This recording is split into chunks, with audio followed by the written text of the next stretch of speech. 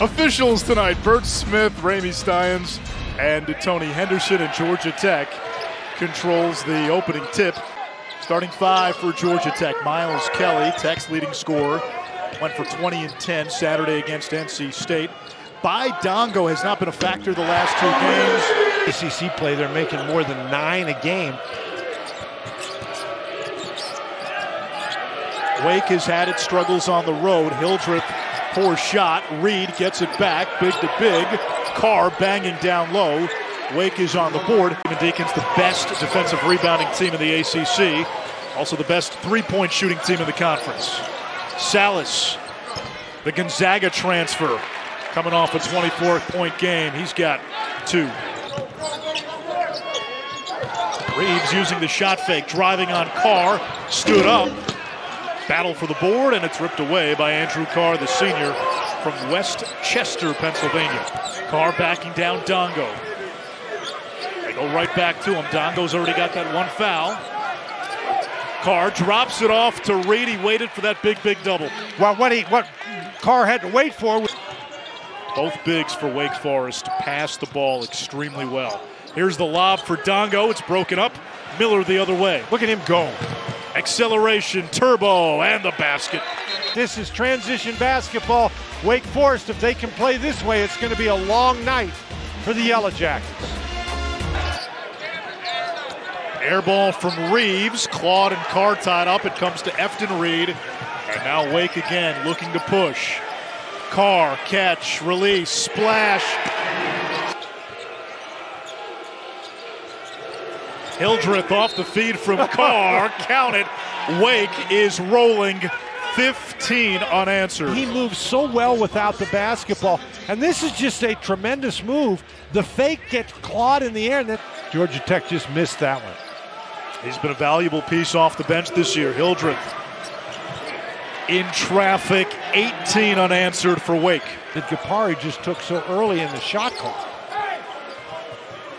Carr working on Gapari. Gets over Gapari. 20 in a row for Wake. Wow. Team from the field. Miller again hits the turbo button. Looking for help. Fredrickson. Reed bats it back to Boopie Miller. Monsanto catch and shoot. True. He passed up the first one. There's no way he was passing up the second one. Move the ball, and there the ball moves to Reed. And Reed, the expression on his face, what are you giving it to me for? Miller coming off a 21-point game on Saturday, was 10 for 14 from the field. Sacco to the rim, blocked by Carr. Salas pushing, nearly poked away by Ndongo. That's a nice job by Georgia Tech to get back, but now the floor is so spread. And it's Carr again making a great pass. And this is just a situation where Kelly loses Salas, but he loses him. Wake Forest they're really going well.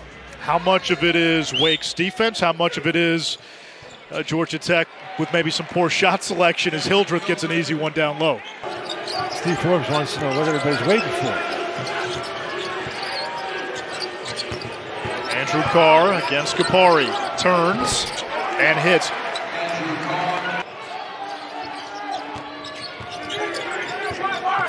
Reed on the smaller George. That's too easy. George working on Hildreth. Offensive rebound, Claude. And that's Georgia Tech's second field goal of this first half. They went almost 15 minutes between field goals. Monsanto, you cannot leave him that wide open. And you cannot give him that much time. But the Wake Forest passing drives the defense to the baseline. George over Reed. Back-to-back baskets for Georgia Tech. Georgia Tech last year went for 19 points. He's got 11 to lead all scores. He's almost outscored. That's another tough shot, though. Hildreth weaving and navigating Atlanta traffic. Tech shooting 3 for 26 from the field in the first half. 1 for 12 from 3. Sturdivant knocks down the triple.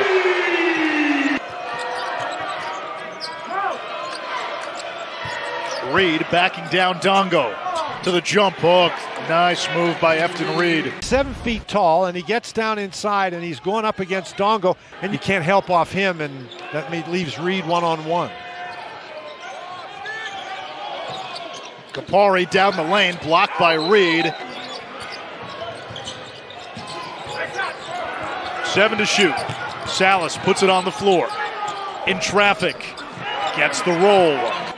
Miles Kelly still looking for his first points. Well, he only took 2 shots in the first half.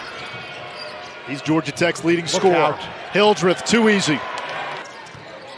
And whether he comes first or he comes behind, you know Hildreth is coming. Ndongo over Reed. Nice job by George to get through that tough double team off the screen. Guys, don't forget about what the score is. Let's just go out and play. Let's do what we do.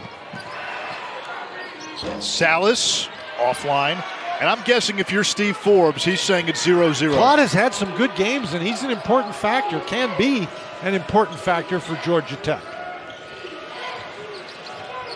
Miller gets around Sturdivant.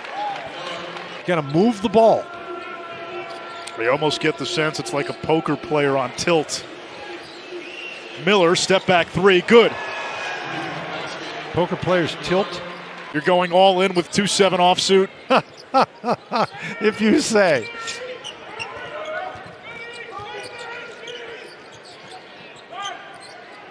Ndongo facing up. Decided by single digits. That's tied for most in Division I. Kapari gets some separation and hits.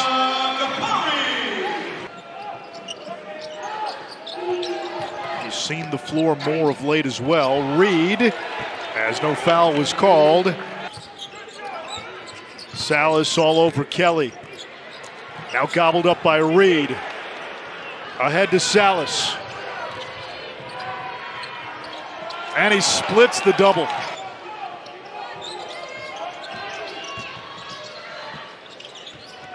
Kelly, remember, against Pitt, was held scoreless as well.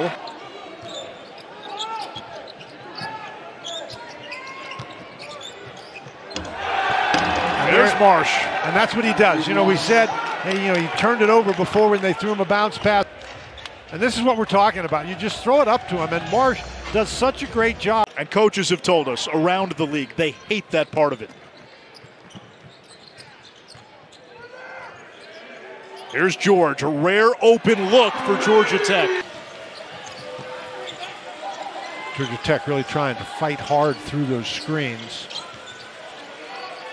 Monsanto over Ndongo. 38-point lead. And George makes it a 36-point deficit. He's got 10. He's the first Yellow Jacket into double figures. And George showed you, when you give him that kind of room coming off the screen, he can hurt you. Reed doubled, forced it. Here's George the other way. Abram off the shot fake and makes it happen.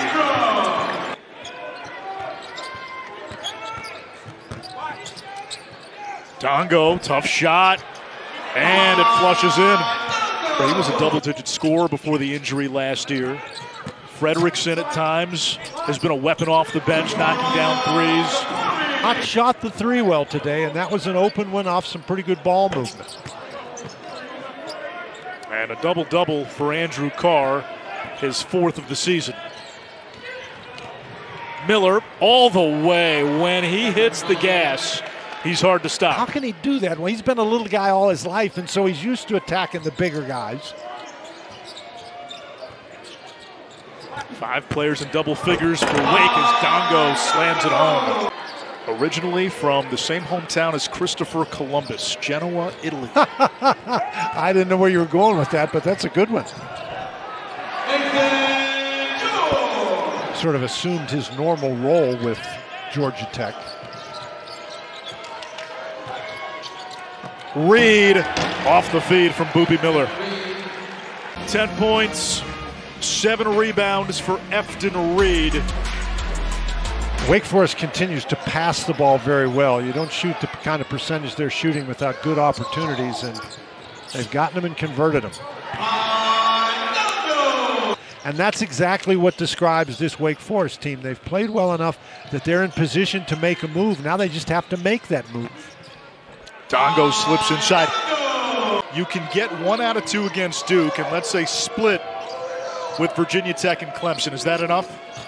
Well, you don't know. It depends on what other teams do. It depends on upsets in conference tournaments. A rare 2-point field goal attempt for Fredrickson. 94% of his shots had come from 3. He picks the pocket and goes in for the dunk. And they play enough defense. They've done that tonight. Well, and the interesting thing is they're a pretty good three-point shooting team, and they have not been very good at all from 3 tonight. Wake Forest used a 23-0 run early in this game. They snap a 4-game road losing streak.